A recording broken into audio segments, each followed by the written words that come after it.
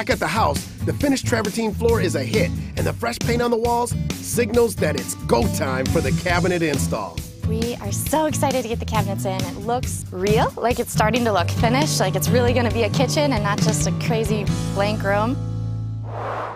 Look at this. Yeah. We have cabinets. Yep. This What do you looks think? really nice. So you guys decided to go with alder. You know, initially we were looking at cherry, and we looked at alder as an alternative. It's a little bit cheaper, and it's Save some bucks. Yeah, exactly.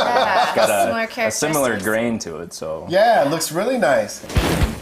A fast-growing tree found primarily on the West Coast, red alder is gaining in popularity for reasons other than just smoking fish.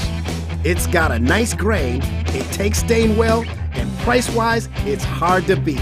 The one downside to alder is it tends to be softer than most hardwoods, including cherry, oak, or maple. So we want to be careful not to nick the cabinets during install.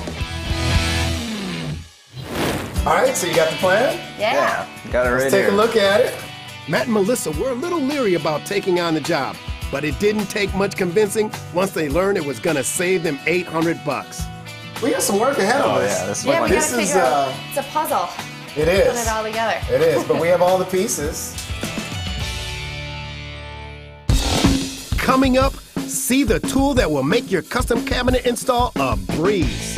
It's a cordless planer. Wow, look at that. We bring in a modern vibe with a metal backsplash. And you did this. I did, yeah. Plus, the spending spree continues. But are Matt and Melissa's eyes bigger than their budget? Kind of have to roll with the punches, and we'll see what happens, I guess.